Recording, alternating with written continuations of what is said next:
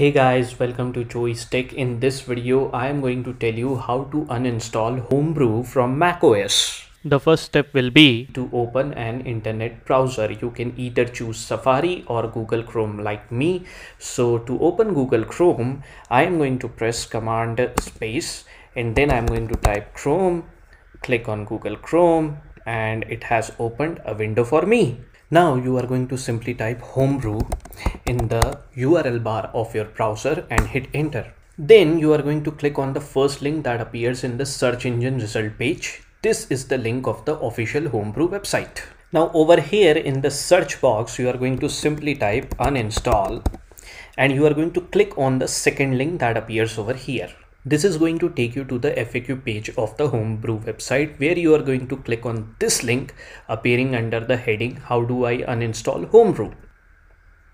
On this GitHub page, you have to simply copy this command or script appearing under this heading uninstall Homebrew. It's very easy to copy this script. All you have to do is click on this icon. The next step will be to open the terminal. To do that, you are going to press Command space and then type terminal. Click on terminal and the terminal is going to open. On terminal, you need to simply paste the command that you just copied and hit enter. As you can see, the command is pretty interactive. It's asking me, are you sure you want to uninstall Homebrew? I am sure, that is why I'm going to press Y and hit enter again.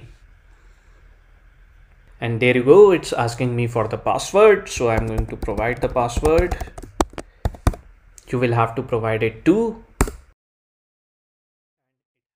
You can see in the flash of an eye, the uninstall script has done its job of uninstalling Homebrew from my Mac.